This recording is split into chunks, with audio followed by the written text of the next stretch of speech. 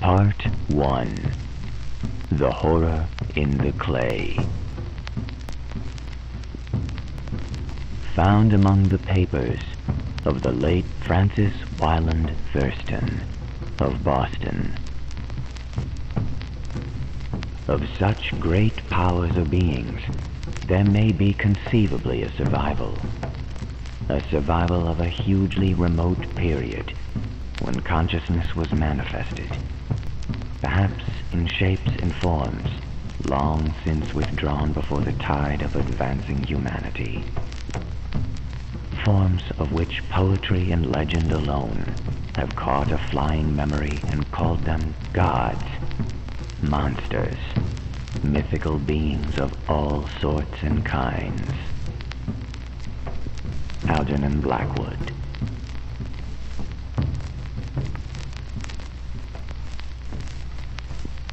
The most merciful thing in the world, I think, is the inability of the human mind to correlate all its contents. We live on a placid island of ignorance, in the midst of black seas of infinity, and it was not meant that we should voyage far. The sciences, each straining in its own direction, have hitherto harmed us little, but some day the piecing together of dissociated knowledge will open up such terrifying vistas of reality and of our frightful position therein that we shall either go mad from the revelation or flee from the deadly light into the peace and safety of a new dark age. Theosophists have guessed at the awesome grandeur of the cosmic cycle wherein our world and human race form transient incidents. They have hinted at strange survivals in terms which would freeze the blood, if not masked by a bland optimism. But it is not from them that there came the single glimpse of forbidden eons which chills me when I think of it, and maddens me when I dream of it. That glimpse, like all dread glimpses of truth, flashed out from an accidental piecing together of separate things. In this case, an old newspaper item and the notes of a dead professor. I hope that no one else will accomplish this piecing out. Certainly, if I live, I shall never knowingly supply a link in so hideous a chain. I think that the professor, too, intended to keep silent regarding the part he knew, and that he would have destroyed his notes had not sudden death seized him. My knowledge of the thing began in the winter of 1926 through 1927, with the death of my grand-uncle, George Gamel Angle, Professor Emeritus of Semitic Languages in Brown University, Providence, Rhode Island. Professor Angle was widely known as an authority on ancient inscriptions, and had frequently been resorted to by the heads of prominent museums, so that his passing at the age of 92 may be recalled by many. Locally, interest was intensified by the obscurity of the cause of his death. The professor had been stricken whilst returning from the Newport boat, falling suddenly, as a witness said, after having been jostled by a nautical-looking Negro who had come from one of the queer, dark courts on the precipitous hillside which formed a shortcut from the waterfront to the deceased's home in William Street. Physicians were unable to find any visible disorder, but concluded, after perplexed debate, that some obscure lesion of the heart, induced by the brisk ascent of so steep a hill by so elderly a man, was responsible for the end. At the time, I saw no reason to dissent from this dictum, but latterly I'm inclined to wonder, and more than wonder.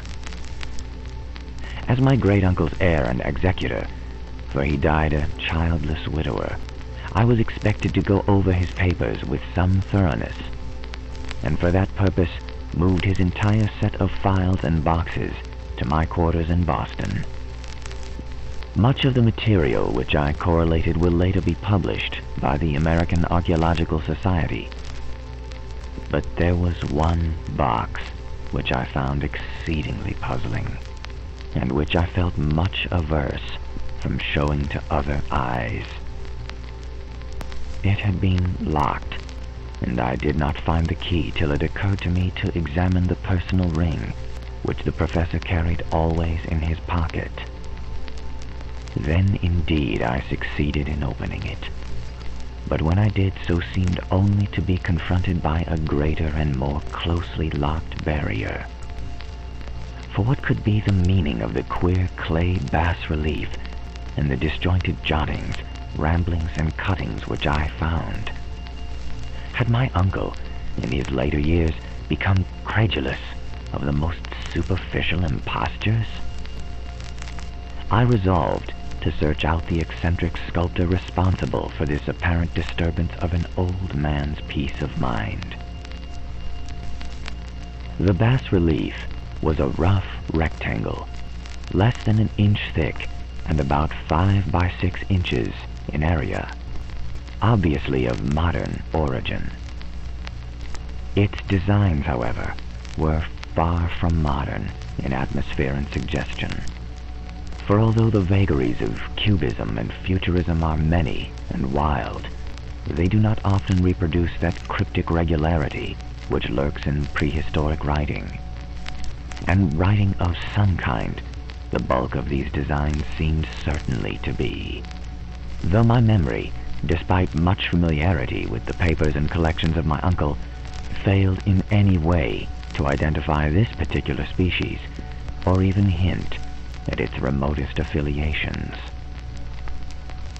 Above these apparent hieroglyphs was a figure of evidently pictorial intent, though its impressionistic execution forbade a very clear idea of its nature. It seemed to be a sort of monster, or symbol representing a monster, of a form which only a diseased fancy could conceive. If I say that my somewhat extravagant imagination yielded simultaneous pictures of an octopus, a dragon, and a human caricature, I shall not be unfaithful to the spirit of the thing.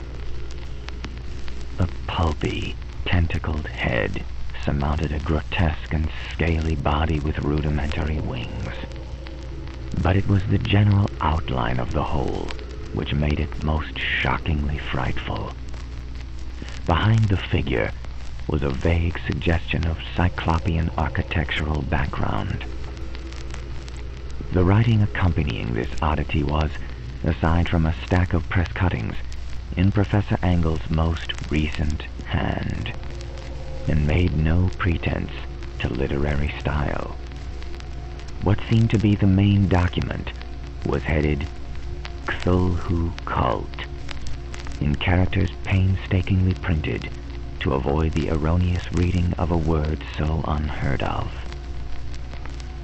The manuscript was divided into 2 sections, the first of which was headed 1925, Dream and Dream Work of H. A. Wilcox, 7 Thomas Street, Providence, Rhode Island, and the second, Narrative of Inspector John R. LeGrasse, 121st Bienville Street, New Orleans, Louisiana, at 1908 AASMTG. Notes on the same in Professor Webb's ACCT. The other manuscript papers were all brief notes, some of them accounts of the queer dreams of different persons, some of them citations from theosophical books and magazines, notably W. Scott Eliot's Atlantis and the Lost Lemuria, and the rest, comments on long-surviving secret societies and hidden cults, with references to passages in such mythological and anthropological source books as Fraser's Golden Bough and Miss Murray's Witch Cult in Western Europe. The cuttings largely alluded to outre mental illnesses and outbreaks of group folly or mania in the spring of 1925. The first half of the principal manuscript told a very peculiar tale. It appears that on March 1st, 1925, a thin, dark man of neurotic and excited aspect had called upon Professor Engel, bearing the singular clay bas-relief, which was then exceedingly damp and fresh. His card bore the name of Henry Anthony Wilcox, and my uncle had recognized him as the youngest son of an excellent family slightly known to him, who had latterly been studying sculpture at the Rhode Island School of Design and living alone at the Fleur-de-Lis building near the institution. Wilcox was a precocious youth of known genius, but great eccentricity, and had from childhood excited attention through the strange stories and odd dreams he was in the habit of relating. He called himself psychically hypersensitive, but the staid folk of the ancient commercial city dismissed him as merely queer. Never mingling much with his kind, he had dropped gradually from social visibility and was now known only to a small group of aesthetes from other towns. Even the Providence Art Club, anxious to preserve its conservatism, had found him quite hopeless. On the occasion of the visit, ran the professor's manuscript, the sculptor abruptly asked for the benefit of his host's archaeological knowledge in identifying the hieroglyphics on the bas-relief. He spoke in a dreamy, stilted manner which suggested pose of an alienated sympathy, and my uncle showed some sharpness in replying, for the conspicuous freshness of the tablet implied kinship with anything but archaeology. Young Wilcox's rejoinder, which impressed my uncle enough to make him recall and record it verbatim, was of a fantastically poetic cast, which must have typified his whole conversation, and which I have since found highly characteristic of him. He said, "It is new indeed, for I made it last night in a dream of strange cities. And dreams are older than brooding Tyre, or the contemplative Sphinx, or garden-girdled Babylon." It was then that he began that rambling tale, which suddenly played upon a sleeping memory, and won the fevered interest of my uncle. There had been a slight earthquake tremor the night before, the most considerable felt in New England for some years, and Wilcox's imagination had been keenly affected. Upon retiring, he had had an unprecedented dream of great cyclopean cities, of Titan blocks and sky-flung monoliths, all dripping with green ooze and sinister with latent horror. Hieroglyphs had covered the walls and pillars, and from some undetermined point below had come a voice that was not a voice. A chaotic sensation, which only fancy could transmute into sound, but which he had attempted to render by the almost unpronounceable jumble of letters, Cthulhu Than. This verbal jumble was the key to the recollection which excited the disturbed Professor Engel. He questioned the sculptor with scientific minuteness, and studied with almost frantic intensity the bas-relief on which the youth had found himself working, chilled and clad only in his nightclothes, when waking had stolen bewilderingly over him. My uncle blamed his old age, Wilcox afterward said, for his slowness in recognizing both hieroglyphs and pictorial design. Many of his questions seemed highly out of place to his visitor, especially those which tried to connect the latter with the strange cults or societies. And Wilcox could not understand the repeated promises of silence which he was offered in exchange for an admission of membership into some widespread mythical or paganly religious body. When Professor Angle became convinced that the sculptor was indeed ignorant of any cult or system of cryptic lore, he besieged his visitor with demands for future reports of dreams.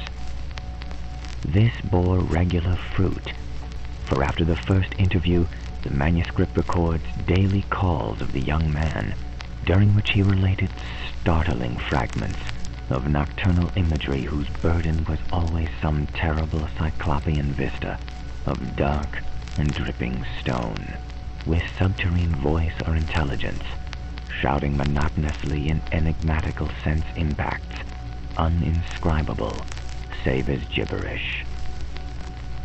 The two sounds most frequently repeated are those rendered by the letters Cthulhu and Rilya.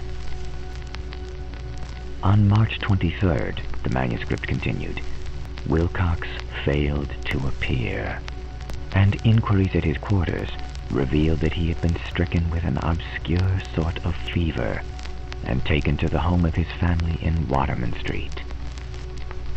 He had cried out in the night, arousing several other artists in the building, and had manifested since then only alternations of unconsciousness and delirium. My uncle at once telephoned the family, and from that time forward kept close watch of the case, calling often at the Thayer Street office of Dr. Toby, who he learned to be in charge. The youth's febrile mind, apparently, was dwelling on strange things, and the doctor shuddered now and then as he spoke of them. They included not only a repetition of what he had formerly dreamed, but touched wildly on a gigantic thing miles high, which walked or lumbered about. He at no time fully described this object, but with occasional frantic words, as repeated by Dr. Toby, convinced the professor that it must be identical with the nameless monstrosity he had sought to depict in his dream sculpture. Reference to this object, the doctor added, was invariably a prelude to the young man's subconscious into lethargy. His temperature, oddly enough, was not greatly above normal, but his whole condition was otherwise such as to suggest true fever rather than mental disorder. On April 2nd, at about 3 p.m., every trace of Wilcox's malady suddenly ceased. He sat upright in bed, astonished to find himself at home and completely ignorant of what had happened in dream or reality since the night of March 22nd. Pronounced well by his physician, he returned to his quarters in 3 days. But to Professor Angle, he was of no further assistance. All traces of strange dreaming had vanished with his recovery, and my uncle kept no record of his night thoughts after a week of pointless and irrelevant accounts of thoroughly unusual visions. Here the first part of the manuscript ended, but references of the scattered notes gave me much material for thought. So much, in fact, that only the ingrained skepticism then forming my philosophy can account for my continued distrust of the artist. The notes in question were those descriptive of the dreams of various persons covering the same period as that in which young Wilcox had had his strange visions. My uncle, it seems, had quickly instituted a prodigiously far-flung body of inquiries among nearly all the friends whom he could question without impertinence, asking for nightly reports of their dreams and the dates of any notable visions for some time past. The reception of his request seems to have been varied, but he must at very least have received more responses than any ordinary man could have handled without a secretary. This original correspondence was not preserved, but his notes formed a thorough and really significant digest. Average people in society and business, New England's traditional salt of the earth, gave an almost completely negative result. though scattered cases of uneasy and formless nocturnal impressions appear here and there, always between March 23rd and April 2nd, the period of young Wilcox's delirium. Scientific men were little more affected, though 4 cases of vague description suggest fugitive glimpses of strange landscapes. And in one case, there is mentioned a dread of something abnormal. It was from the artists and poets that the pertinent answers came, and I know that panic would have broken loose had they been able to compare notes. As it was, lacking their original letters, I have expected the compiler of having asked leading questions, or of having edited the correspondence in corroboration of what he had lately resolved to see. That is why I continued to feel that Wilcox, somehow cognizant of the old data which my uncle had possessed, had been imposing on the veteran scientist. These responses from aesthetes told a disturbing tale. From February 28th to April 2nd, a large proportion of them had dreamed very bizarre things, the intensity of the dreams being immeasurably the stronger during the period of the sculptor's delirium. Over a fourth of these who reported anything reported scenes and half-sounds not unlike those which Wilcox had described. And some of the dreamers confessed acute fear of the gigantic nameless thing visible toward the last. One case, which the note describes with emphasis, was very sad. The subject, a widely known architect with leanings toward theosophy and occultism, went violently insane on the date of young Wilcox's seizure, and expired several months later after incessant screamings to be saved from some escaped denizen of hell. Had my uncle referred to these cases by name instead of merely by number, I should have attempted some corroboration and personal investigation. But as it was, I succeeded in tracing down only a few. All of these, however, bore out the notes in full. I have often wondered if all the subjects of the professor's questioning felt as puzzled as did this fraction. It is well that no explanation shall ever reach them. The press cuttings, as I have intimated, touched on cases of panic, mania, and eccentricity during the given period. Professor Angle must have employed a cutting bureau, for the number of extracts was tremendous, and the sources scattered throughout the globe. Here was a nocturnal suicide in London, where a lone sleeper had leaped from a window after a shocking cry. Here, likewise, a rambling letter to the editor of a paper in South America, where a fanatic deduces a dire future from visions he had seen. A dispatch from California describes a theosophist colony as donning white robes en masse from some glorious fulfillment which never arrives, whilst items from India speak guardedly of serious native unrest towards the end of March. Voodoo orgies multiply in Haiti, and African outposts report ominous mutterings. American officers in the Philippines find certain tribes bothersome about this time, and New York policemen are mobbed by hysterical Levantines on the night of March 22nd through the 23rd. The west of Ireland, too, is full of wild rumor and legendary, and a fantastic painter named Ardois Bonneau hangs a blasphemous dream landscape in the Paris Spring Salon of 1926. And so numerous are the recorded troubles in insane asylums that only a miracle can have stopped the medical fraternity from noting strange parallelisms and drawing mystified conclusions. A weird bunch of cuttings, all told, and I can at this date scarcely envisage the callous rationalism with which I set them aside. But I was then convinced that young Wilcox had known of the older matters mentioned by the professor.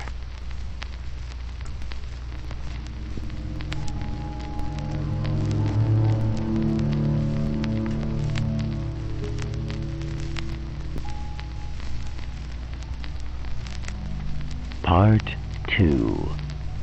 The Tale of Inspector LeGrasse.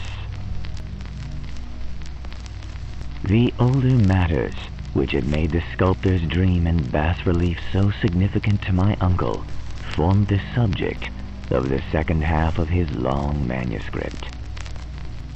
Once before, it appears Professor Angle had seen the hellish outlines of the nameless monstrosity, puzzled over the unknown hieroglyphics, and heard the ominous symbols which can be rendered only as Cthulhu.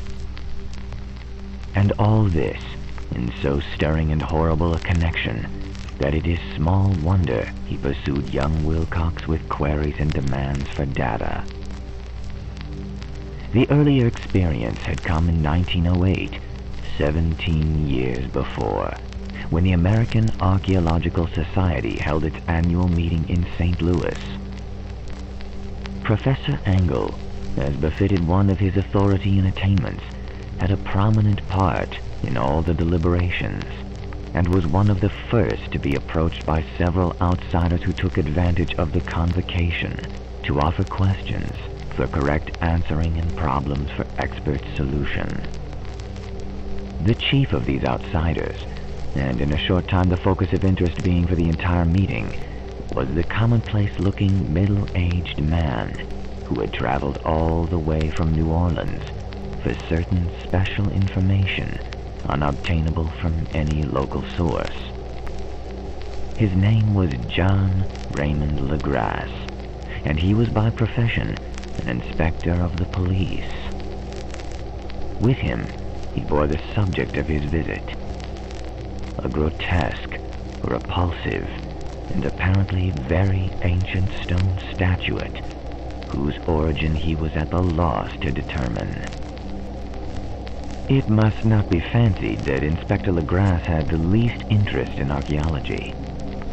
On the contrary, his wish for enlightenment was prompted by purely professional considerations. The statuette, idol, fetish, or whatever it was, had been captured some months before in the wooded swamps south of New Orleans during a raid of a supposed voodoo meeting. And so singular and hideous were the rites connected with it that the police could not but realize that they had stumbled on a dark cult, totally unknown to them, and infinitely more diabolic than even the blackest of the African voodoo circles. Of its origin, apart from the erratic and unbelievable tales extorted from the captured members, absolutely nothing was to be discovered. Hence, the anxiety of the police for any antiquarian lore which might help them to place the frightful symbol, and through it, track down the cult to its fountainhead.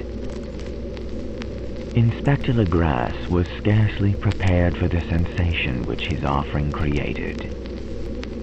One sight of the thing had been enough to throw the assembled men of science into a state of tense excitement, and they lost no time in crowding around him to gaze at the diminutive figure whose utter strangeness and the air of genuinely abysmal antiquity hinted so potently at the unopened and archaic vistas. No recognized school of sculpture had animated this terrible object, yet centuries and even thousands of years seemed recorded in its dim and greenish surface of unplaceable stone. The figure, which was finally passed slowly from man to man for close and careful study, was between 7 and 8 inches in height, and of exquisitely artistic workmanship.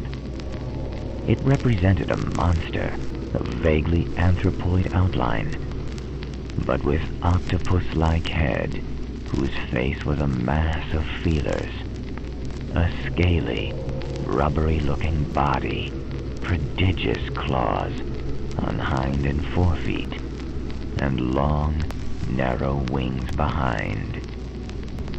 The thing, which seemed instinct with a fearsome and unnatural malignancy, was of a somewhat bloated corpulence, and squatted evilly on a rectangular block of pedestal covered with undecipherable characters. The tip of the wings touched the back edge of the block. The seat occupied the center, whilst the long, curved claws of the doubled-up, crouching hind legs gripped the front edge and extended a quarter of the way down toward the bottom of the pedestal. The cephalopod head was bent forward, so that the ends of the facial feelers brushed the backs of the huge forepaws, which clasped the croucher's elevated knees. The aspect of the whole was abnormally lifelike, and the more subtly fearful because its source was so totally unknown. Its vast, awesome, and incalculable age was unmistakable, yet not one link did it show with any known type of art belonging to civilization's youth, or indeed to any other time. Totally separate and apart, its very material was a mystery, for the soapy, greenish-black stone, with its golden or iridescent flecks and striations, resembled nothing familiar to geology or mineralogy. The characters along the base were equally baffling, and not a member present, despite a representation of half the world's expert learning in this field, could form the least notion of even their remotest linguistic kinship. They, like the subject and material, belonged to something horribly remote and distant from mankind as we know it. Something frightfully suggestive of old and unhallowed cycles of life in which our world and our conceptions have no part. And yet, as the members severally shook their heads and confessed defeat at the inspector's problem, there was one man in that gathering who suspected a touch of bizarre familiarity in the monstrous shape and writing, and who presently told with some diffidence of the odd trifle he knew. This person was the late William Channing Webb, professor of anthropology in Princeton University, and an explorer of no slight note. Professor Webb had been engaged 48 years before in a tour of Greenland and Iceland in search of some runic inscriptions which he failed to unearth, and whilst high up on the West Greenland coast had encountered a singular tribe cult of degenerate Eskimo, whose religion, a curious form of devil worship, chilled him with its deliberate bloodthirstiness and repulsiveness. It was a faith of which other Eskimo knew little, and which they mentioned only with shudders, saying it had come down from horribly ancient aeons before ever the world was made. Besides nameless rites and human sacrifices, there were certain queer hereditary rituals addressed to a supreme evil devil, or Tornasuk, and of this Professor Webb had taken a careful phonetic copy from an aged Angakok or wizard priest, expressing the sounds in Roman letters as best he knew how. But just now of prime significance was the fetish which this cult had cherished, and around which they danced when the aura leaped high over the ice cliffs. It was, the professor stated, a very crude bas-relief of stone, comprising a hideous picture and some cryptic writing. And so far as he could tell, it was a rough parallel in all essential features of the bestial thing now lying before the meeting. This data received with suspense and astonishment by the assembled members, proved doubly exciting to Inspector LeGrasse, and he began at once to ply his informant with questions. Having noted and copied an oral ritual among the swamp cult worshippers his men had arrested, he besought the professor to remember as best he might the symbols taken down amongst the diabolist Eskimo. There then followed an exhaustive comparison of details, and a moment of really awed silence, when both detective and scientist agreed on the virtual identity of the phrase, common to two hellish rituals so many worlds of distance apart.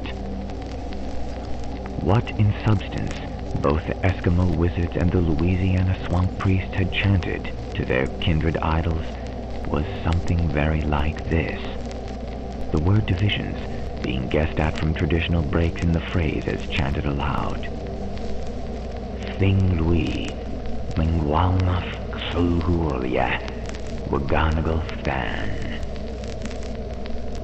LeGrasse had one point in advance of Professor Webb, for several among the mongrel prisoners had repeated to him what older celebrants had told them the words meant. This text, as given, ran something like this. In his house at Roya, dead Cthulhu waits, dreaming. And now, in response to a general and urgent demand, Inspector LeGrasse related as fully as possible his experience with the swamp worshippers, telling a story to which I could see my uncle attached profound significance. It savored of the wildest dreams of mythmaker and theosophist, and disclosed an astonishing degree of cosmic imagination among such half-castes and pariahs as might be least expected to possess it.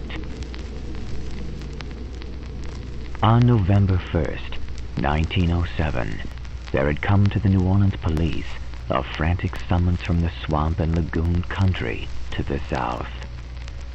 The squatters there, mostly primitive but good-natured descendants of Lafitte's men, were in the grip of stark terror from an unknown thing which had stolen upon them in the night. It was voodoo, apparently, but voodoo of a more terrible sort than they had ever known. And some of their women and children had disappeared since the malevolent tom-tom had begun its incessant beating far within the black, haunted woods where no dweller ventured. There were insane shouts and harrowing screams, soul-chilling chants, and dancing devil flames. And, the frightened messenger added, the people could stand it no more. So a body of 20 police, filling 2 carriages and an automobile, had set out in the late afternoon, with the shivering squatter as a guide.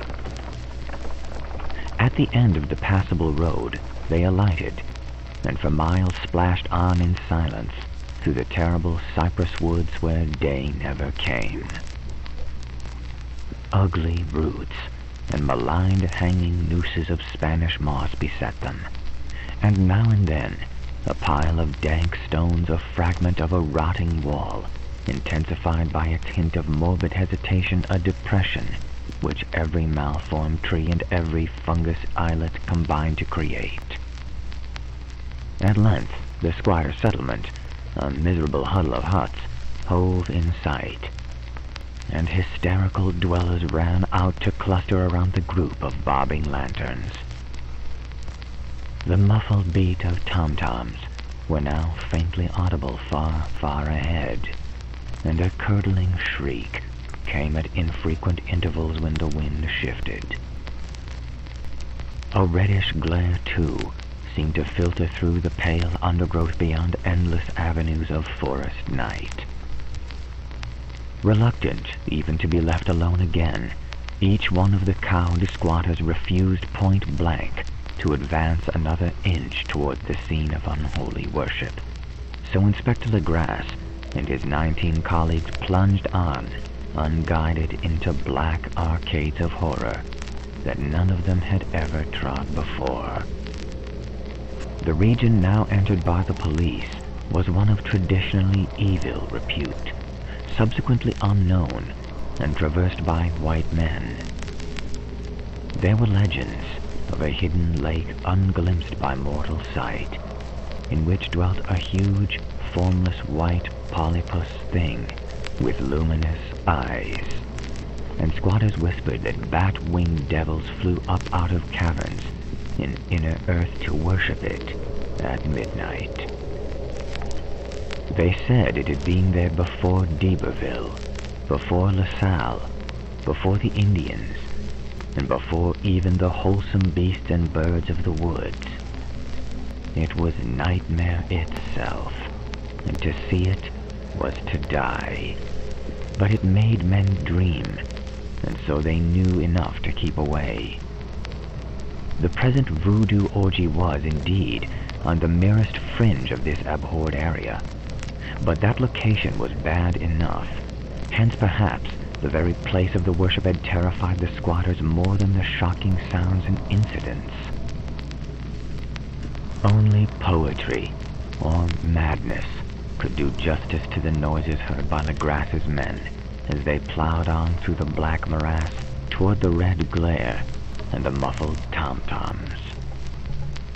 There are vocal qualities peculiar to men, and vocal qualities peculiar to beasts, and it is terrible to hear the one when the source should yield the other. Animal fury and orgiastic license nighted the woods like pestilential tempests from the gulfs of hell. Now and then, the less organized ululation would cease, and from what seemed a well-drilled chorus of high voices would rise in sing-song chant that hideous phrase or ritual. Fulwi, Magwana, Cthulhu Wilya, Waganagulfan. Then the men, having reached a spot where the trees were thinner, came suddenly in sight of the spectacle itself. 4 of them reeled, 1 fainted, and 2 were shaken into a frantic cry which the mad cacophony of the orgy fortunately deadened.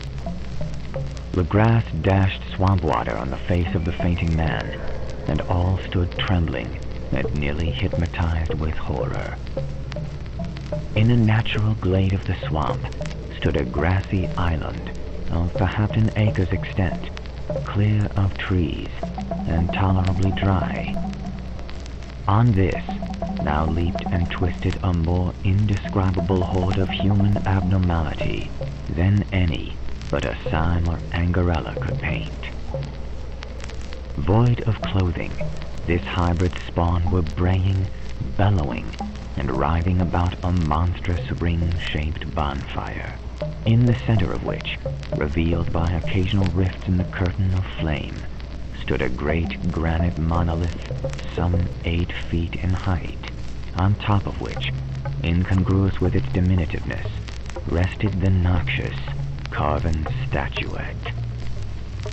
From a wide circle of 10 scaffolds, set up at regular intervals with the flame-girt monolith as a center, hung head downward the oddly marred bodies of the helpless squatters who had disappeared.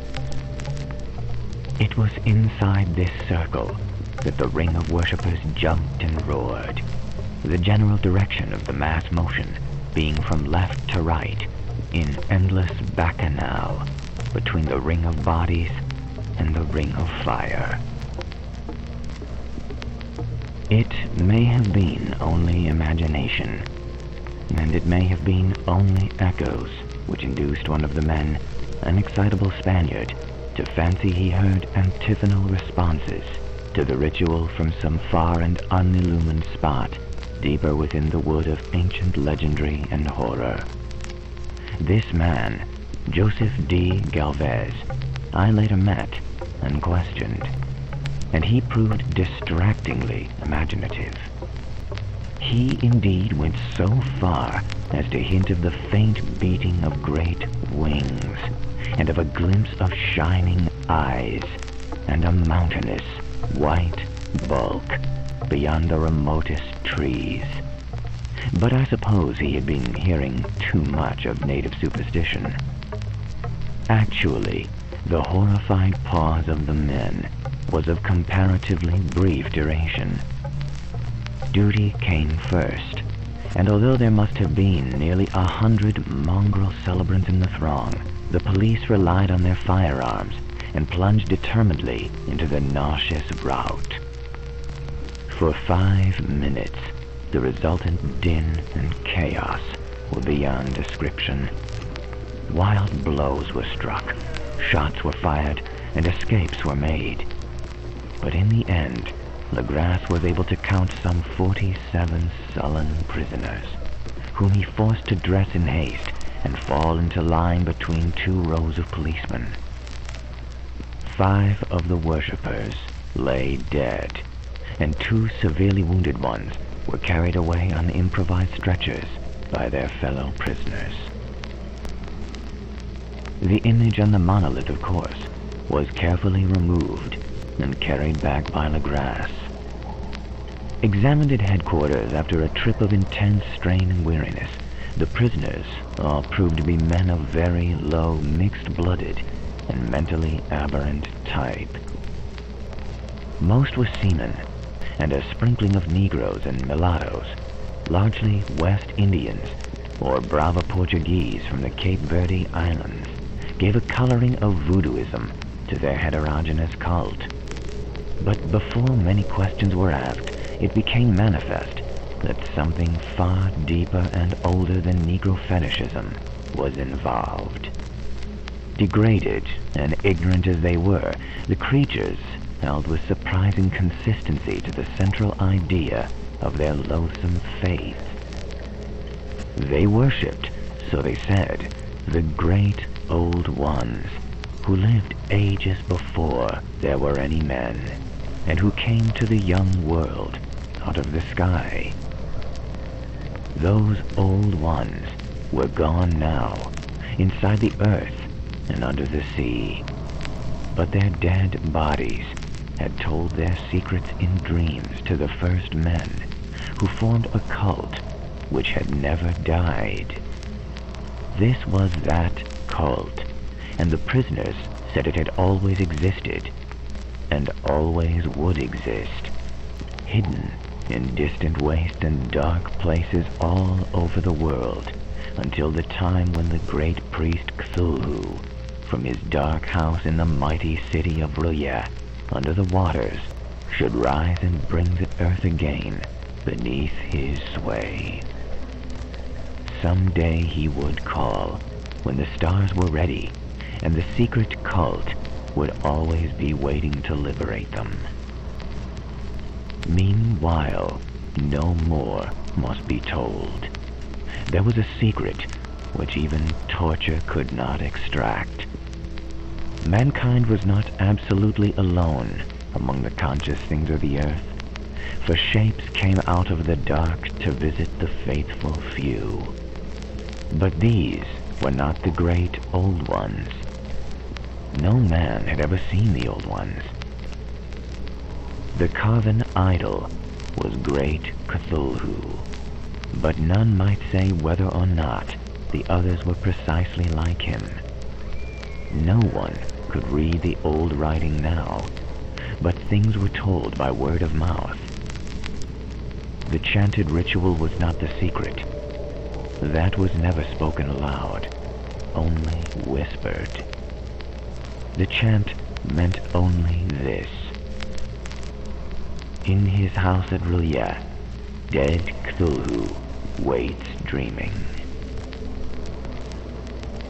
Only 2 of the prisoners were found sane enough to be hanged, and the rest were committed to various institutions. All denied a part in the ritual murders, and averred that the killing had been done by black winged ones, which had come to them from their immortal meeting place in the haunted wood. But of those mysterious allies, no coherent account could ever be gained. What the police did extract came mainly from an immensely aged mestizo named Castro, who claimed to have sailed to strange ports and talked with undying leaders of the cult in the mountains of China. Old Castro remembered bits of hideous legend that paled the speculations of theosophists and made man and the world seem recent and transient indeed. There had been aeons when other things ruled on Earth, and they had had great cities. Remains of them, he said the deathless Chinaman had told him, were still to be found as cyclopean stones on the islands in the Pacific. They all died vast epochs of time before men came, but there were arts which could revive them when the stars had come round again to the right positions in that cycle of eternity. They had indeed come themselves from the stars and brought their images with them. These great old ones, Castro continued, were not composed altogether of flesh and blood. They had shape, for did not this star-fashioned image prove it? But that shape was not made of matter. When the stars were right, they could plunge from world to world through the sky. But when the stars were wrong, they could not live. But although they no longer lived, they would never really die. They all lay in stone houses in their great city of R'lyeh, preserved by the spells of mighty Cthulhu for a glorious resurrection, when the stars and the earth might once more be ready for them. But at that time, some force from outside must serve to liberate their bodies. The spells that preserved them likewise prevented them from making an initial move, and they could only lie awake in the dark and think whilst uncounted millions of years rolled by. They knew all that was occurring in the universe, but their mode of speech was transmitted thought. Even now, they talked in their tombs. When, after infinities of chaos, the first men came, the great old ones spoke to the sensitive among them by molding their dreams, for only thus could their language reach the fleshly minds of mammals. Then, whispered Castro, those first men formed the cult around the small idols which the great ones showed them. Idols brought in dim areas from dark stars. That cult would never die till the stars came right again, and the secret priests would take great Cthulhu from his tomb to revive his subjects and resume his rule on Earth. The time would be easy to know, for then mankind would have become as great as the old ones, free and wild, and beyond good and evil, with laws and morals thrown aside, and all men shouting and killing, and reveling in joy. Then the liberated old ones would teach them new ways to shout, and kill, and revel and enjoy themselves, and all the earth would flame with a holocaust of ecstasy and freedom. Meanwhile the cult, by appropriate rites, must keep alive the memory of those ancient ways, and shadow forth the prophecy of their return. In the elder time, chosen men had talked with the entombed old ones in dreams. But then, something had happened.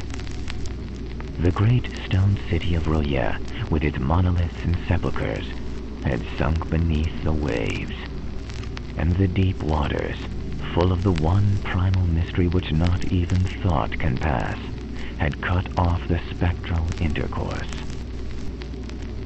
But memory never died, and high priests said that the city would rise again when the stars were right.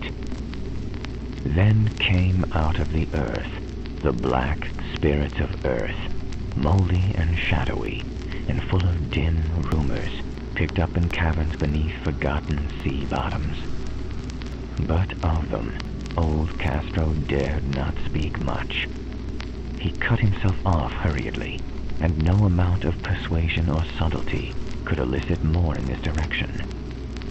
The size of the old ones, too, he curiously declined to mention.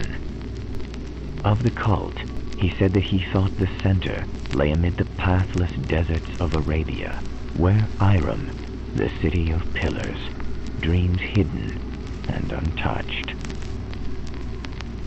It was not allied to the European witch cult, and was virtually unknown beyond its members. No book had ever really hinted of it, though the Deathless Chinaman had said there were devil meanings in the Necronomicon of the mad Arab, Abdul al-Hazred, which the initiated might read as they chose, especially the much-discussed couplet, "That is not dead which can eternal lie, and with strange aeons even death may die." LeGrasse, deeply impressed and not a little bewildered, had inquired in vain concerning the historic afflictions of the cult. Castro apparently had told the truth when he said that it was wholly secret.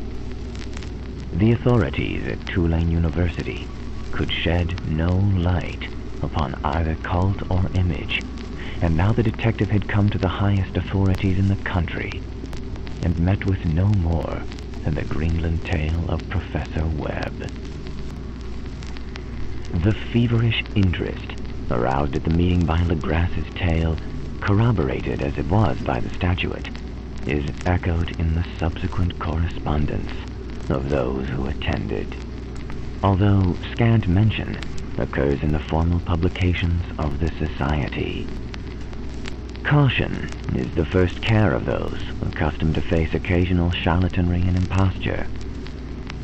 LeGrasse for some time lent the image to Professor Webb, but at the latter's death it was returned to him and remains in his possession, where I viewed it not long ago.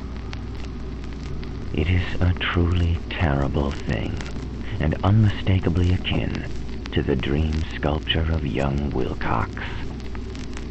That my uncle was excited by the tale of the sculpture I did not wonder, for what thoughts must arise upon hearing, after a knowledge of what LeGrasse had learned of the cult, of a sensitive young man who had dreamed not only of the figure and the exact hieroglyphics of the swamp-found image and the Greenland Devil tablet, but had come in his dreams upon at least 3 of the precise words of the formula uttered alike by the Eskimo Diabolists and Mongrel Louisianans. Professor Engel's instant start on an investigation of the utmost thoroughness was eminently natural, though privately I suspected young Wilcox of having heard of the cult in some indirect way, and of having invented a series of dreams to heighten and continue the mystery at my uncle's expense. The dream narratives and cuttings collected by the professor were, of course, strong corroboration, but the rationalism of my mind and the extravagance of the whole subject led me to adopt what I thought the most sensible conclusions. So, after thoroughly studying the manuscript again, and correlating the theosophical and anthropological notes with the cult narrative of LeGrasse, I made a trip to Providence to see the sculpture and give him the rebuke I thought proper for so boldly imposing upon a learned and aged man. Wilcox still lived alone in the Fleur-de-Lis building in Thomas Street, a hidden Victorian imitation of 17th century Britain architecture, which flaunts its stuccoed front amid the lovely colonial houses on the ancient hill, and under the very shadow of the finest Georgian steeple in America. I found him at work in his rooms, and at once conceded from the specimens scattered about that his genius is indeed profound and authentic. He will, I believe, sometime be heard from as one of the great decadents, for he has crystallized in clay and will one day mirror in marble those nightmares and fantasies which Arthur Machen evokes in prose, and Clark Ashton Smith makes visible in verse and in painting. Dark, frail, and somewhat unkempt in aspect, he turned languidly at my knock and asked me my business without rising. When I told him who I was, he displayed some interest, for my uncle had excited his curiosity in probing strange dreams, yet had never explained the reason for the study. I did not enlarge his knowledge in this regard, but sought with some subtlety to draw him out. In a short time, I became convinced of his absolute sincerity, for he spoke of the dreams in a manner none could mistake. They and their subconscious residuum had influenced his art profoundly, and he showed me a morbid statue whose contours almost made me shake with the potency of its black suggestion. He could not recall having seen the original of this thing, except in his own dream bas-relief, for the outlines had formed themselves insensibly under his hands. It was no doubt the giant shape he had raved of in delirium. That he really knew nothing of the hidden cult, save for what my uncle's relentless catechism had let fall, he soon made clear. And again, I strove to think of some way in which he could possibly have received the weird impressions. He talked of his dreams in a strangely poetic fashion, making me see with terrible vividness the damp, cyclopean city of slimy green stone, whose geometry, he oddly said, was all wrong. And here, with frightened expectancy, the ceaseless, half-mental calling from underground. Cthulhu Than, Cthulhu Than. Those words had formed part of that dread ritual, which told of dead Cthulhu's dream vigil in his stone vault at Rilya, and I felt deeply moved despite my rational beliefs. Wilcox, I was sure, had learned of the cult in some casual way, and had forgotten it amidst the mass of his equally weird reading and imagining. Later, by virtue of its sheer impressiveness, it had found subconscious expression in dreams, in the bas-relief, and in the terrible statue I now beheld. So that his imposture upon my uncle had been a very innocent one. The youth was of a type at once slightly affected and slightly ill-mannered, which I could never like. But I was willing enough now to admit both his genius and his honesty. I took leave of him amicably, and wish him all the success his talent promises. The matter of the cult still remained to fascinate me, and at times I had visions of personal fame from researches into its origin and connections. I visited New Orleans, talked with LeGrasse and others of that old-time raiding party, saw the frightful image, and even questioned such of the mongrel prisoners as still survived. Old Castro, unfortunately, had been dead for some years. What I now heard, so graphically at first hand, though it was no more than a detailed confirmation of what my uncle had written, excited me afresh, for I felt sure that I was on the track of a very real, very secret, and very ancient religion, whose discovery would make me an anthropologist of note. My attitude was still one of absolute materialism, as I wish it still were, and I discounted with almost inexplicable perversity the coincidence of the dream notes and odd cuttings collected by Professor Angle. One thing I began to suspect, and which I now fear I know, is that my uncle's death was far from natural.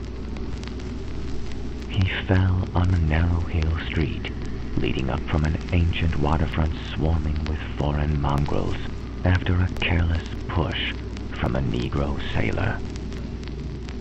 I did not forget that mixed blood and marine pursuits of the cult members in Louisiana, and would not be surprised to learn of secret methods and poisoning needles as ruthless as anciently known as the cryptic rites and beliefs. LeGrasse and his men, it is true, have been let alone.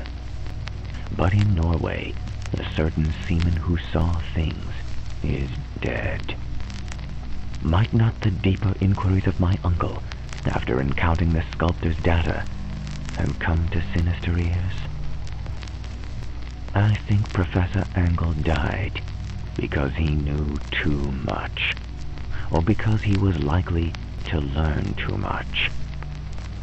Whether I shall go as he did remains to be seen, for I have learned much now.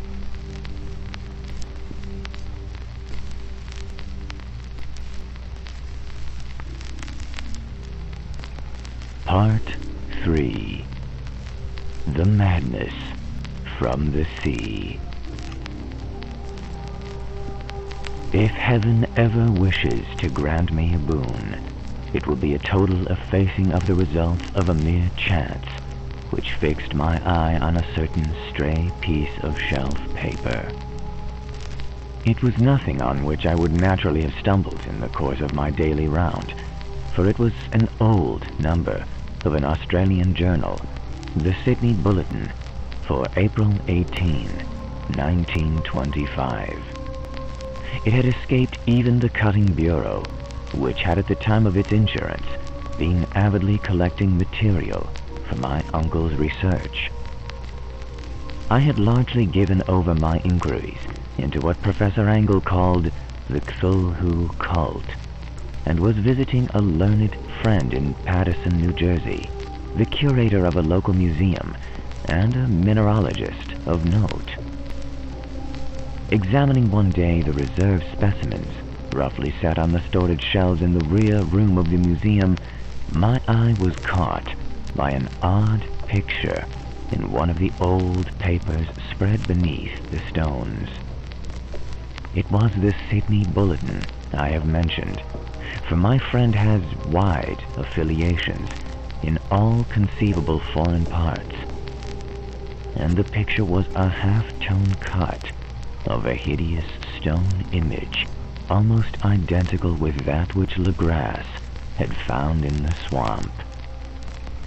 Eagerly clearing the sheet of its precious contents, I scanned the item in detail, and was disappointed to find it of only moderate length.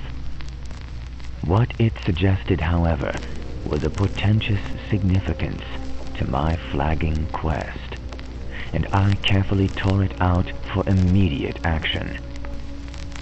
It read as follows: Mystery derelict found at sea. Vigilant arrives with helpless armed New Zealand yacht in tow. One survivor and dead man found aboard. Tale of desperate battle and death at sea. Rescued seaman refuses particulars of strange experience. Odd idol found in his possession. Inquiry to follow. The Morrison Company's freighter, Vigilant, found from Valparaiso, arrived this morning at its wharf in Darling Harbor, having in tow the battled and disabled but heavily armed steam yacht Alert of Dunedin, New Zealand, which was sighted April 12th in the south latitude 34 degrees 21 minutes west longitude 152 degrees, 17 minutes, with 1 living and 1 dead man aboard. The Vigilant left Valparaiso March 25th, and on April 2nd was driven considerably south of her course by exceptionally heavy storms and monster waves. On April 12th, the derelict was sighted, and though apparently deserted, was found upon boarding to contain 1 survivor in a half-delirious condition, and 1 man who had evidently been dead for more than a week. The living man was clutching a horrible stone idol of unknown origin, about 1 foot in height, regarding whose nature authorities at Sydney University, the Royal Society, and the museum in College Street all profess complete bafflement, and which the survivor says he found in the cabin of the yacht, in a small carved shrine of common pattern.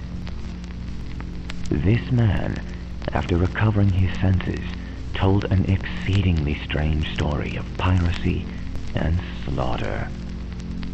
He is Gustav Johansen, a Norwegian of some intelligence, and had been second mate of the 2-masted schooner Emma of Auckland, which sailed for Callao February 20th with a complement of 11 men.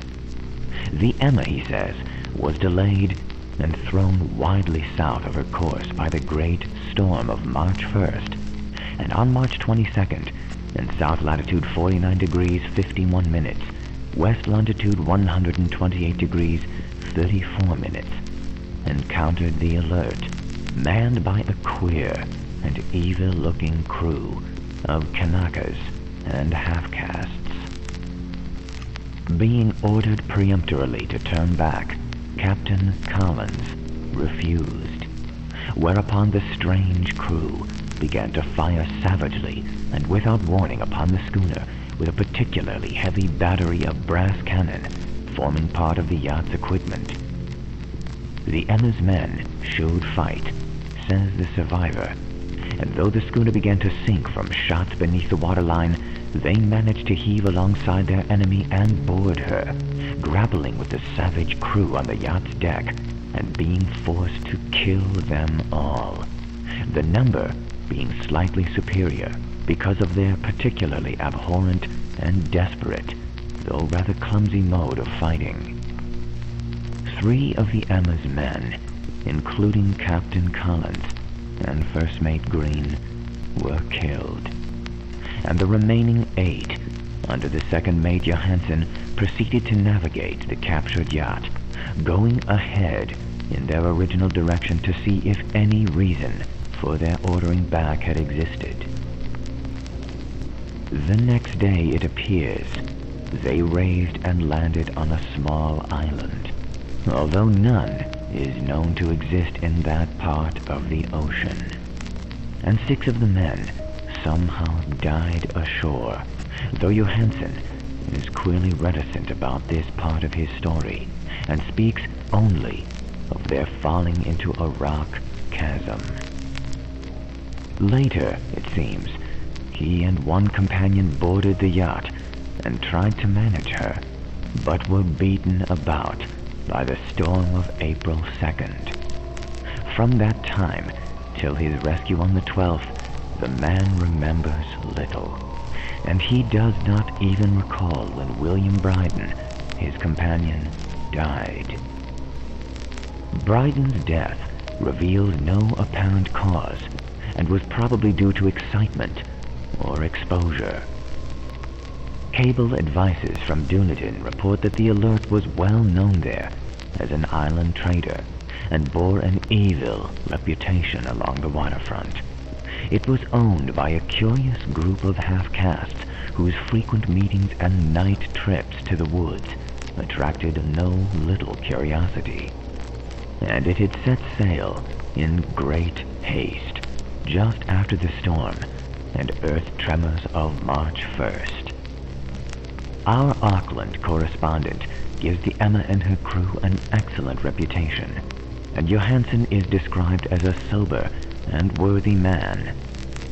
The Admiralty will institute an inquiry on the whole matter, beginning tomorrow, at which every effort will be made to induce Johansen to speak more freely than he has done hitherto. This was all, together with the picture of the hellish image. But what a train of ideas it started in my mind. Here were new treasuries of data on the Cthulhu cult, and evidence that it had strange interests at sea, as well as on land. What motive prompted the hybrid crew to order back the Emma as they sailed about with their hideous idol? What was the unknown island on which 6 of the Emma's crew had died, and about which the mate Johansen was so secretive? What had the Vice Admiralty's investigation brought out, and what was the noxious cult in Dunedin?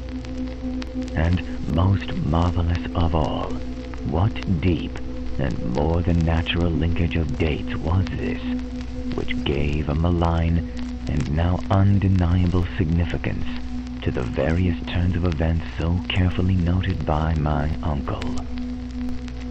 March 1st, February 28th, according to the international date line, the earthquake and storm had come. From Dunedin, the Alert and her noisome crew had darted eagerly forth, as if impetuously summoned. And on the other side of the earth, poets and artists had begun to dream of a strange, dank, cyclopean city, whilst a young sculptor had molded in his sleep the form of the dreaded Cthulhu. March 23rd, the crew of the Emma landed on an unknown island and left 6 dead men. And on the date, the dreams of sensitive men assumed a heightened vividness and darkened with dread of a giant monster's malign pursuit, whilst an architect had gone mad, and a sculptor had lapsed suddenly into delirium. And what of this storm of April 2nd, the date on which all dreams of the dank city ceased, and Wilcox emerged unharmed from the bondage of strange fever? What of all this, and of those hints of old Castro about the sunken star-born old ones, and their coming reign, their faithful cult, and their mastery of dreams? Was I tottering on the brink of cosmic horrors, beyond man's power to bear? If so, they must be horrors of the mind alone, for in some way, the 2nd of April had put a stop to whatever monstrous menace had begun its siege of mankind's soul. That evening, after a delay hurried cabling and arranging, I bade my host adieu and took a train for San Francisco. In less than a month, I was in Dunedin, where, however, I found that little was known about the strange cult members who had lingered in the old sea taverns. Waterfront scum was far too common for special mention, though there was vague talk about one island trip these mongrels had made, during which faint drumming and red flame were noted on the distant hills. In Auckland, I learned that Johansen had returned with yellow hair turned white, after a perfunctory and inconclusive questioning at Sydney, and had thereafter sold his cottage in West Street and sailed with his wife to his old home in Oslo. Of his stirring experience, he would tell his friends no more than he had told the Admiralty officials, and all they could do was to give me his Oslo address. After that, I went to Sydney and talked profitlessly with seamen and members of the Vice Admiralty Court. I saw the Alert, now sold and in commercial use at the Circular Quay in Sydney Cove, but gained nothing from its non-committal bulk. The crouching image, with its cuttlefish head, dragon body, scaly wings, and hieroglyph pedestal, was preserved in the museum at Hyde Park, and I studied it long and well, finding it a thing of balefully exquisite workmanship, and with the same utter mystery and unearthly strangeness of material which I had noted in LeGrasse's smaller specimen. Geologists, the curator told me, had found it a monstrous puzzle, for they vowed that the world held no rock like it. Then I thought with a shudder of what old Castro had told LeGrasse about the primal Great Ones. They had come from the stars and brought their images with them. Shaken with such a mental revolution as I had never known before, I now resolved to visit Mate Johansen in Oslo. Sailing for London, I re-embarked at once for the Norwegian capital, and one autumn day landed at the trim wharves in the shadow of Edgeburg. Johansen's address, I discovered, lay in the old town of King Harald Hardrada, which kept alive the name of Oslo during all the centuries that the greater city masqueraded as Christiana. I made the brief trip by taxicab and knocked with palpitant heart at the door of a neat and ancient building with plastered front.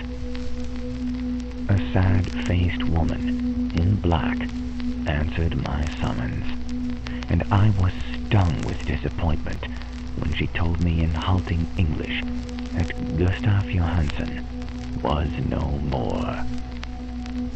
He had not survived his return, said his wife, for the doings at sea in 1925 had broken him. He had told her no more than he had told the public, but had left a long manuscript of technical matters, as he said, written in English, evidently in order to safeguard her from the peril of casual perusal. During a walk through a narrow lane near the Gothenburg dock, a bundle of papers falling from an attic window had knocked him down. 2 Lascar sailors at once helped him to his feet, but before the ambulance could reach him, he was dead. Physicians found no adequate cause for the end, and laid it to heart trouble and a weakened constitution. I now felt gnawing at my vitals that dark terror which will never leave me till I too am at rest, accidentally or otherwise. Persuading the widow that my connection with her husband's technical matters was sufficient to entitle me to his manuscript, I bore the document away and began to read it on the London boat. It was a simple, rambling thing, a naive sailor's effort at a post-facto diary, and strove to recall day by day that last awful voyage. I cannot attempt to transport it verbatim in all its cloudiness and redundance, but I will tell its gist enough to show why the sound of the water against the vessel's sides became so unendurable to me that I stopped my ears with cotton. Johansen, thank God, did not know quite all, even though he saw the city and the thing.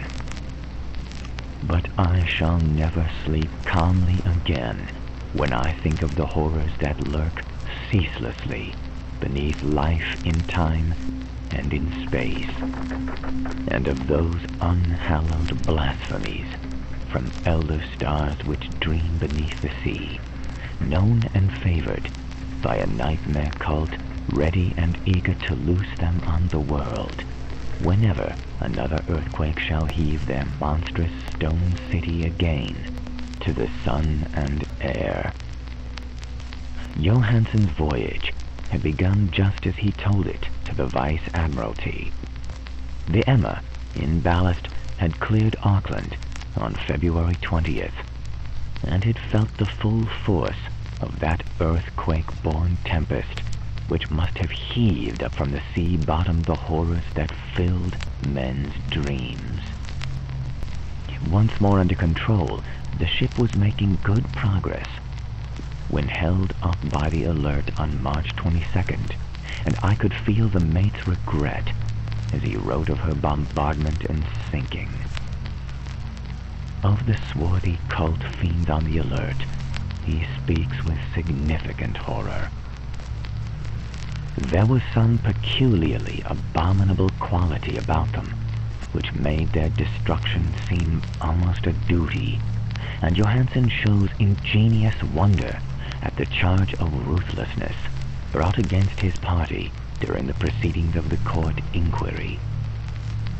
Then, driven ahead by curiosity in their captured yacht under Johansen's command, the men sight a great stone pillar sticking out of the sea, and in south latitude 49 degrees 9 minutes, west longitude 126 degrees 43 minutes, come upon a coastline of mingled ooze and weedy cyclopean masonry, which can be nothing less than the tangible substance of Earth's supreme terror.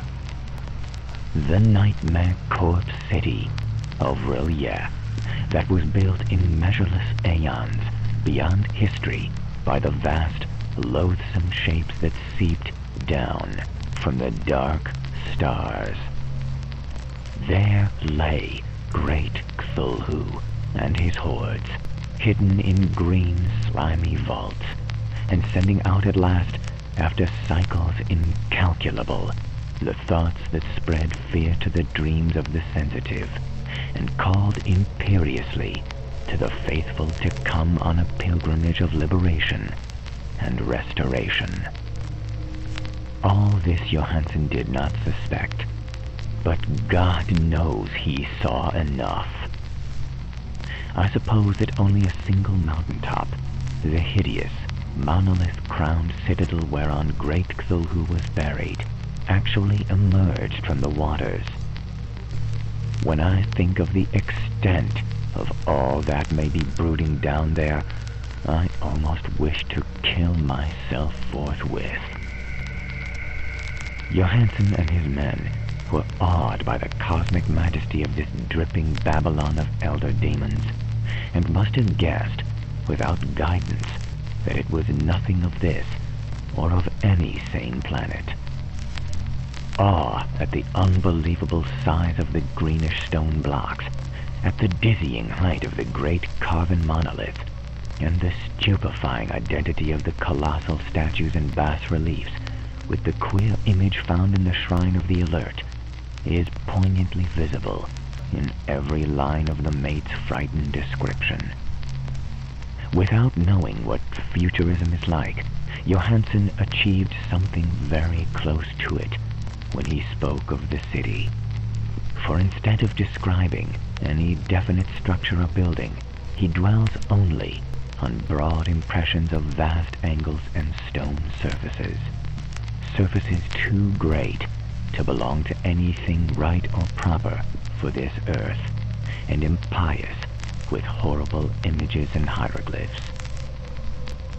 I mention his talk about angles because it suggests something Wilcox had told me of his awful dreams.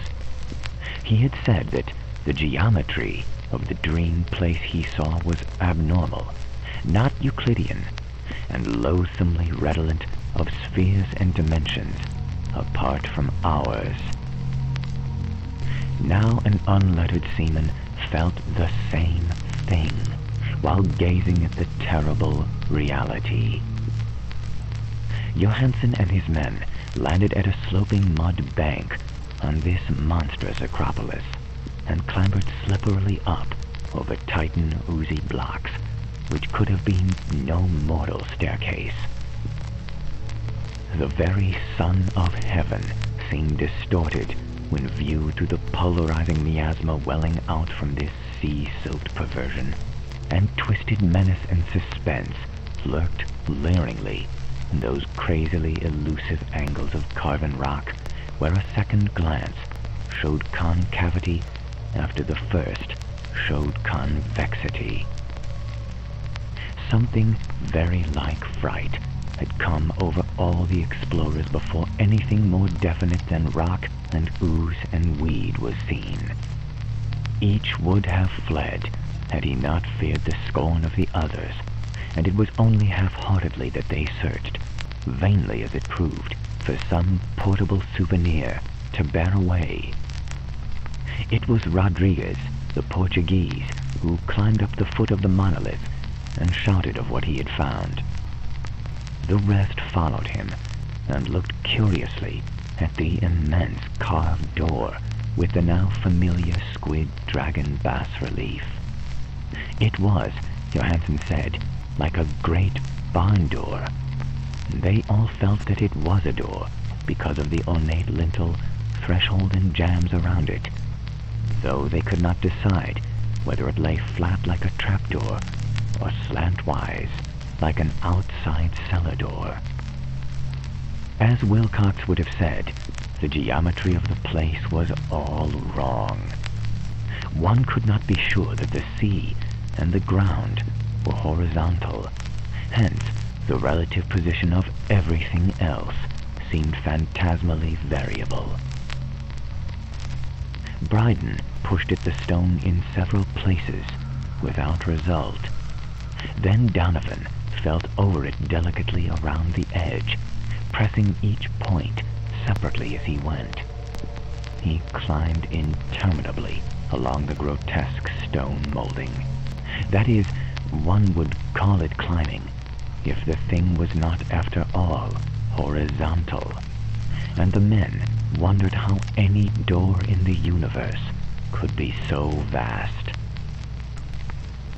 Then, very softly and slowly, the acre great panel began to give inward at the top, and they saw that it was balanced.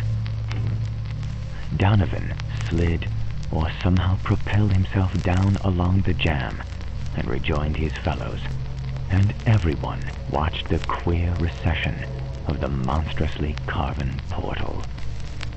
In this fantasy of prismatic distortion, it moved anomalously in a diagonal way, so that all the rules of matter and perspective seemed upset.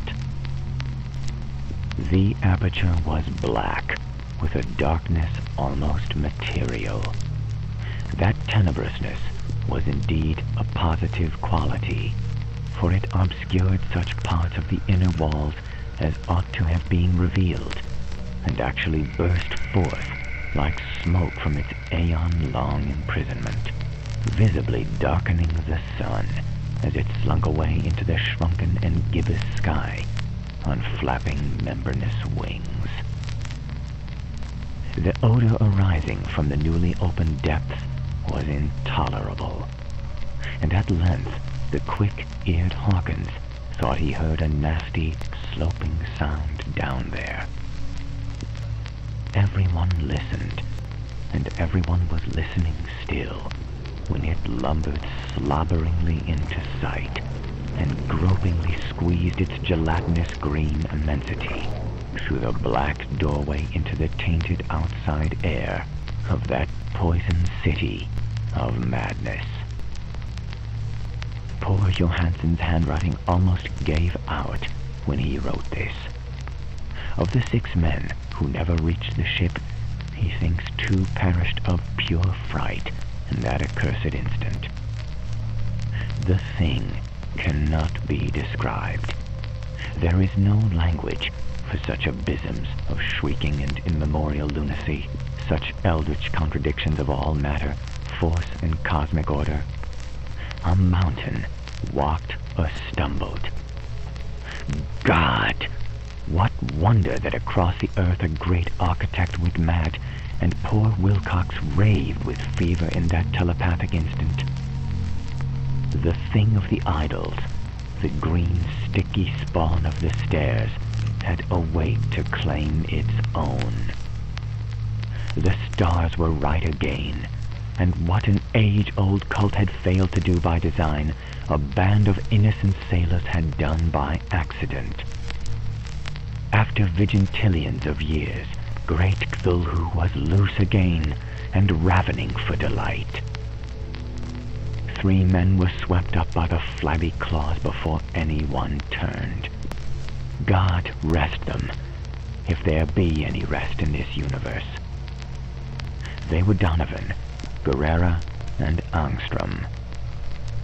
Parker slipped as the other 3 were plunging friendlessly over the endless vistas of green-crusted rock to the boat, and Johansen swears he was swallowed up by an angle of masonry which shouldn't have been there. An angle which was acute, but behaved as if it were obtuse.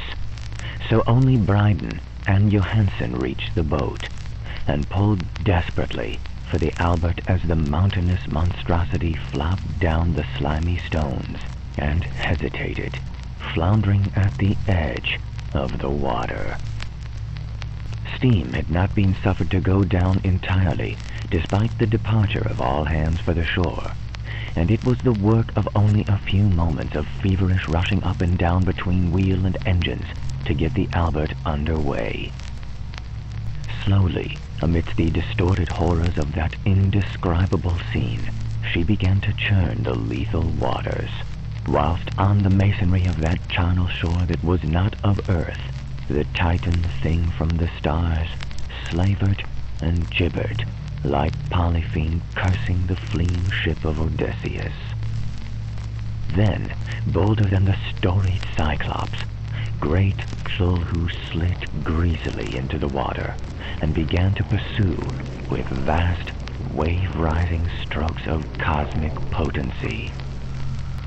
Bryden looked back and went mad, laughing shrilly, as he kept on laughing at intervals, till death found him one night in the cabin whilst Johansen was wandering deliriously.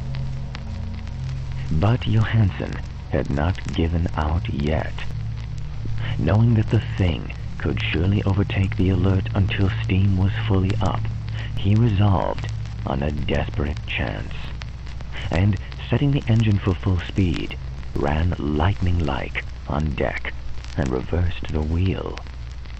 There was a mighty eddying and foaming in the noisome brine, and as the steam mounted higher and higher, the brave Norwegian drove his vessel head-on against the pursuing jelly, which rose above the unclean froth like the stem of a demon galleon. The awful squid head, with writhing feelers, came nearly up to the bowsprit of the sturdy yacht. But Johansen drove on relentlessly. There was a bursting as of an exploding bladder, a slushy nastiness as of a cloven sunfish, a stench as of 1,000 opened graves, and a sound that the chronicler would not put on paper. For an instant, the ship was befouled by an acrid and blinding green cloud, and then there was only a venomous seething astern, where, God in heaven, the scattered plasticity of that nameless sky spawn was nebulously recombining in its hateful original form, whilst its distance widened every second as the Alert gained impetus from its mounting steam. That was all.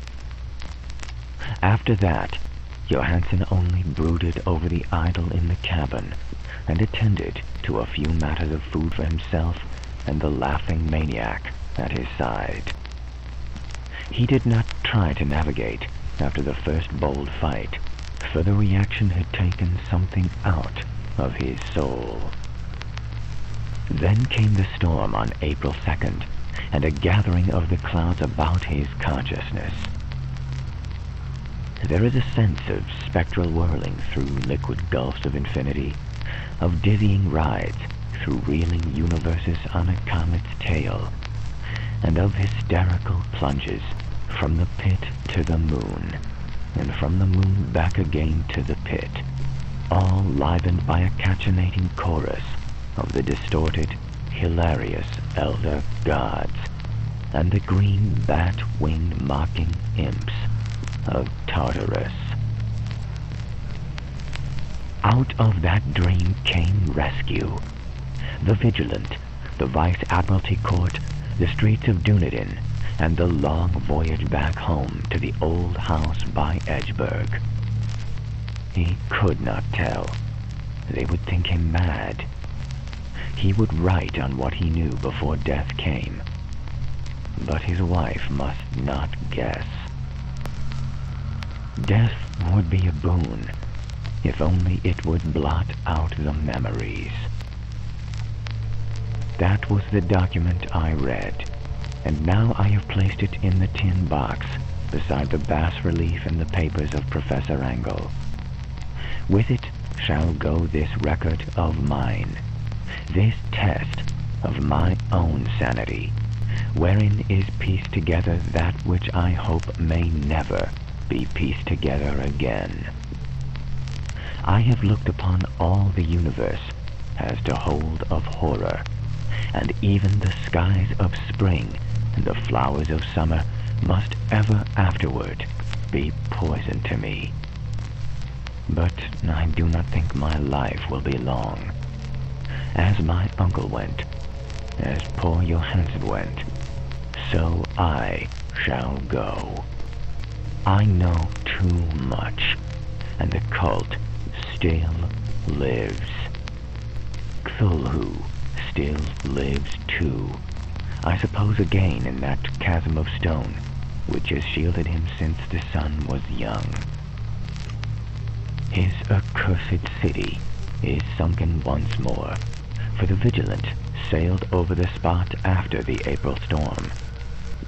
But his ministers on earth still bellow and prance, and slay around idol-capped monoliths in lonely places. He must have been trapped by the sinking vessel whilst within his black abyss, or else the world would by now be screaming with fright and frenzy. Who knows the end? What has risen may sink, and what has sunk may rise. Loathsomeness waits and dreams in the deep, and decay spreads over the tottering cities of men. A time will come, but I must not and cannot think. Let me pray that if I do not survive this manuscript, my executors may put caution before audacity, and see that it meets no other eye.